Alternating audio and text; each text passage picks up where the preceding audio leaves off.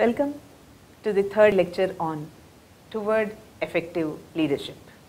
We are going to talk about Universalist theories of leadership today. On the whole, in this module, in the coming few days, we will be talking about three types of theories: Universalist theories, behavioral theories and contingency theories. So before actually going into discussion about Universalist theories, let us briefly look at how leadership research has emerged over a period of time. We will talk about these one by one now. Around 1900s, there was this trait approach which has been discussed, and then over a period of time, behavioral perspective has emerged by the time it is 1950s. And around 1960s, as you see, Fielder's contingency theory, which talks about enduring personality-like qualities, has emerged, and later in around 1970s we have House's path goal theory, which talks about behavior as such. So as you see, the four theories around 1900s, the trait theories, around 1950s, the behavioral theories which talk about tasks, which talk about people, around 1960s, the Fielder's contingency theory, around 1970s, House's path goal theory. So these were the theories which have emerged till 1970. In today's discussion, in the present module, we are going to cover till contingency theories. Let us start with Universalist theories in today's lecture. There was a search for one key characteristic or a cluster of key characteristics held by effective leaders, and the argument was that leaders with these traits will be successful regardless of the situation. So here the emphasis is on either one key characteristic or a cluster of key characteristics. Universalist theories represent the earliest and simplest approaches to the study of leadership. So today we are going to deal with two of these theories, the great man or woman theory and the trait theory. Let us start with great man or great woman theory for that matter. It reflects the belief that great leaders are born, they are not made. It's a belief that the personal qualities and abilities make certain great persons natural leaders. So if historical leaders have to come to life again, then looks like they will become natural leaders once again owing to the traits that they have had.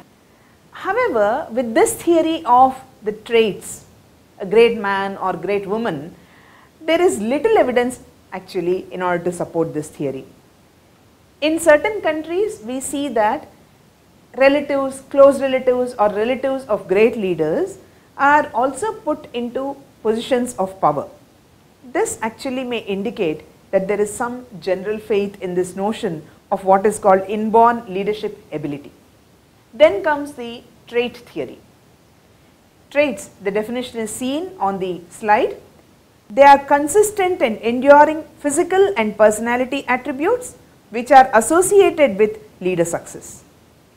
Much of this research involved identifying certain physical characteristics as well: height, appearance, energy level, all these have been considered. There are other characteristics according to researchers such as intelligence and the personality traits like extroversion, dominance or achievement, which were also associated with effective leaders according to certain theorists. It was presumed, for example, that those who were intelligent, extroverted, who are dominant are most likely to become good leaders. The results of these earlier studies were inconclusive according to some researchers, and they showed no solid evidence of any single trait common to all effective leaders. We do not see any one single trait which is common to all effective leaders. Each leader, for that matter, behind his success there may be certain other traits which may not be visible and common to everyone. Now let us go to this slide and see how the trait approaches look at leadership. So leadership traits according to trait theory, as you see on this slide: intelligence, dominance, self-confidence, energy level, task relevance, knowledge. It also includes drive, desire to lead, honesty, integrity, self-confidence, cognitive ability, knowledge of the business. So these were the traits that were talked about, much talked about. Leaders are supposed to be bright, self-confident, high energy people who know something about the situation they are trying to affect and take control when they must. If we put all these traits together, then this is what we may see. However, there is one more way of looking at it. Leadership does not involve one trait but a constellation of traits, that is a complex of traits put together.